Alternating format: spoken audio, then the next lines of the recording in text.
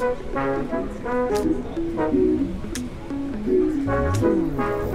house on the bay is located in Brighton, overlooking Port Phillip Bay. Brighton has always been a playground for Melbourne, and this house celebrates the notion of a beachside residence, but also being something that's a bit more of a permanent home. One of the clients actually grew up along this stretch of beach, and this was very much a forever home for them. When we first met the clients on site, it became really evident that the site was incredibly public. That became a really important thing and theme that kept reoccurring as we developed the design, and how to mitigate this privacy with these remarkable views. It led the building and the design intent to create this cloistered building with a secluded courtyard in the middle, which you could inhabit year-round and be outside, but also experience views out to the bay. The house on the bay is organised over 3 levels. Entry is on the middle level, or the first floor, which contains the main living spaces and the main bedroom, ensuite and 2 studies. As you open the door, you're presented with the internal courtyard with a layer of the bay beyond. And that's really the moment where the site is celebrated. On the ground floor, there's secondary bedrooms with a gym and car parking. And on the upper level is a roof terrace, which has been imagined as this really beautiful garden space. There's very different ways to experience the site just in terms of where you are vertically.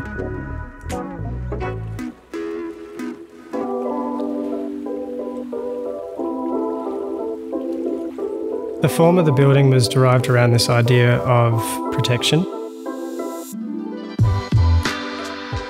We actually took reference to the Brighton sea baths, which are positioned closely adjacent to the site, and we really wanted this building to reflect that characteristic. And that relationship with a more organic landscape that moves around it was a really striking presence.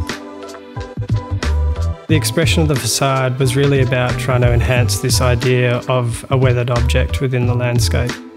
We engaged with Shade Factor early in the project and worked with them to develop this really highly bespoke system.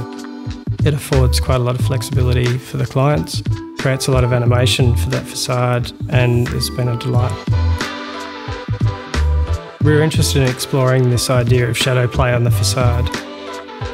To enhance this idea, we employed scallops.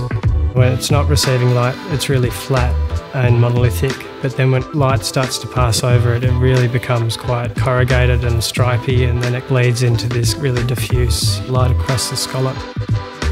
I think that was really important for us, but also the client and the sense of what they wanted the building to look like.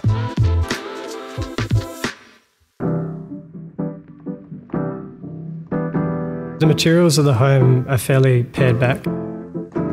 I think the emphasis is really on something that's robust.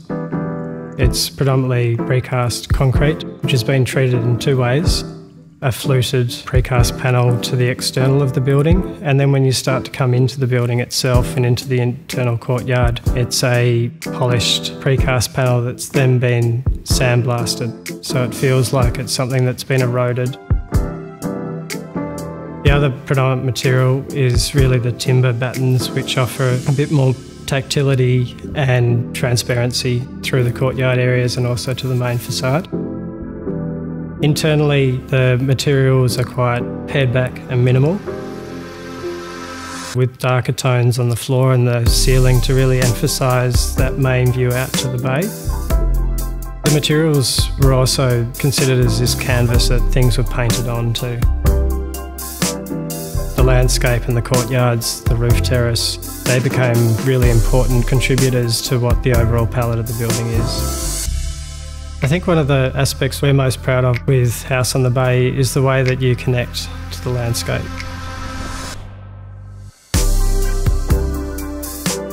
I think this house achieves the celebration of the view while offering a level of privacy and comfort, and I think that's something we're quite proud of.